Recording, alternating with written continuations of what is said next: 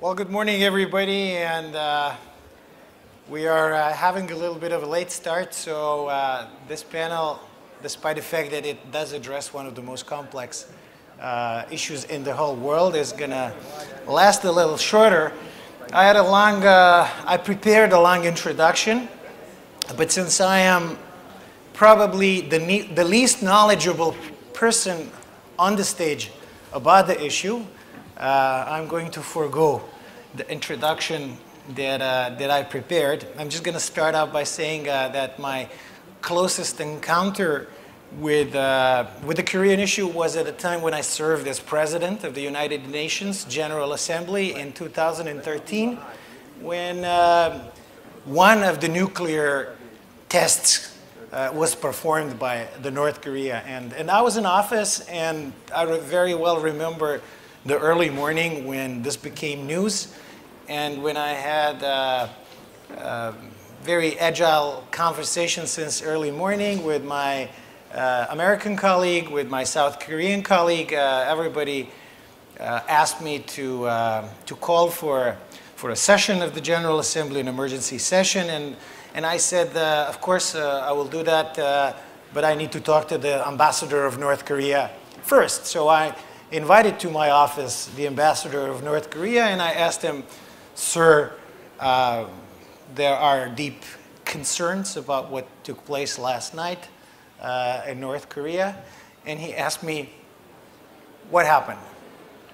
And I said, "Well, actually, the whole world is talking about this, and there seems to be a nuclear test that was performed." And he said, "That is not true. Do not believe the propaganda of the West."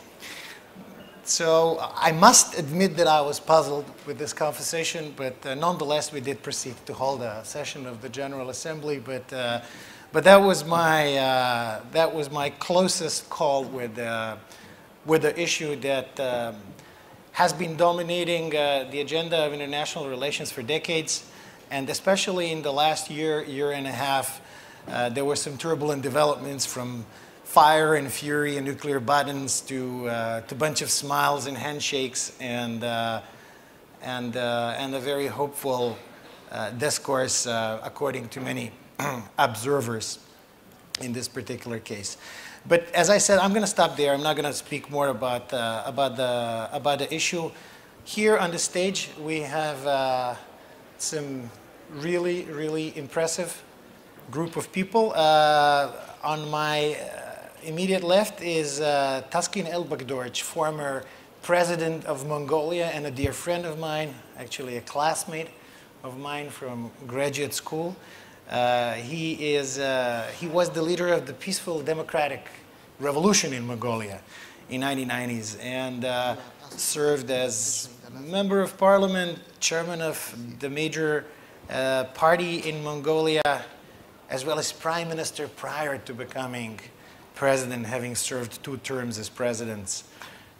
He's a commissioner right now for the International Commission Against the Death Penalty, and a patron of the World Sustainable Development Forum, a proud graduate from Harvard University's John F. Kennedy School of Government. Then we have Wang Jixi, one of China's leading thinkers and most respected intellectuals. He's the professor of the School of International Studies and president of the Institute of International and Strategic Studies at Peking University. He was a global scholar at Princeton. He's an honorary president of the Chinese Association for American Studies. And for many years, he served as a member of the Foreign Policy Advisory Committee of China's Foreign Ministry. He holds many other affiliations, and is also a director of the Institute of International Strategic Studies at the Central Party School of the Communist Party of China. Then we have Douglas Powell, Vice President for Studies at Carnegie Endowment for International Peace. He previously served as Vice Chairman of JP Morgan Chase International, but he was unofficial U.S. representative to Taiwan. as director of the American Institute in Taiwan, 2002 to 2006.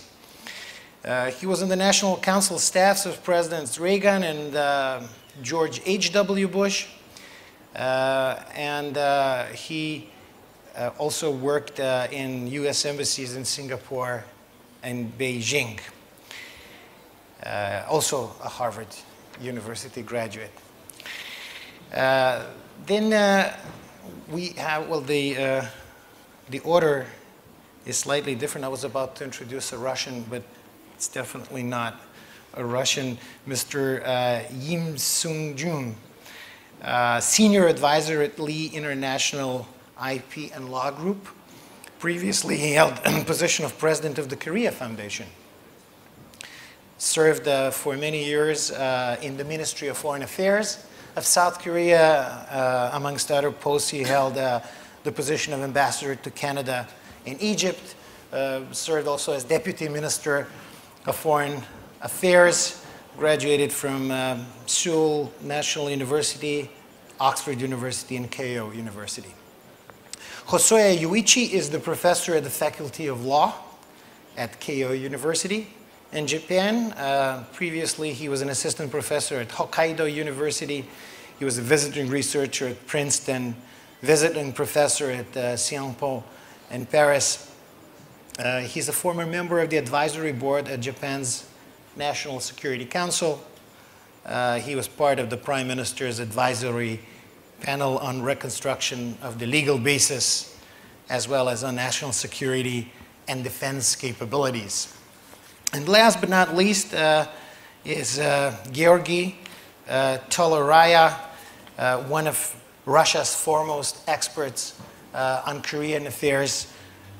He served in the Ministry of Foreign Affairs of Russia, but he also served in Russia's embassies both in the North and in the South Korea. He is currently Director of Korean Programs at the Institute of Economy at the Russian Academy of Science, and Professor of Oriental Studies at the McGill, Executive Director of the Russia's National Committee on BRICS Research.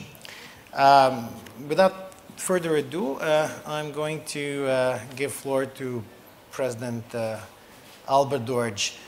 And I'm going to ask you a question because you did visit North Korea more than once, and you were very active as president in inter-Korean dialogue. You gave a famous speech in Pyongyang about democracy. It's a fascinating topic to be discussed there. So, Mr. President.